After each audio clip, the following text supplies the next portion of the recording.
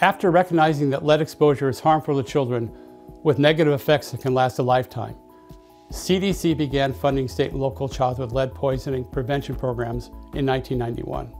CDC is leading efforts to prevent childhood lead exposure, which continues to impact several million children every year.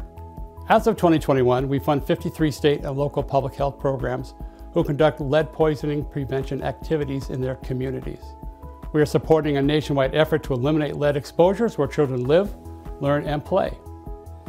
We are also providing valuable resources to inform and educate families, healthcare providers, and public health professionals.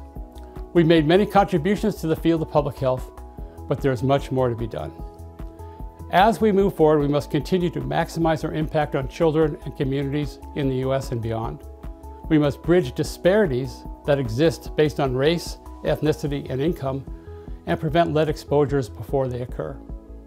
As we celebrate our 30th anniversary in 2021, we invite you to join us as CDC commemorates our continued commitment to preventing childhood lead exposures in the United States.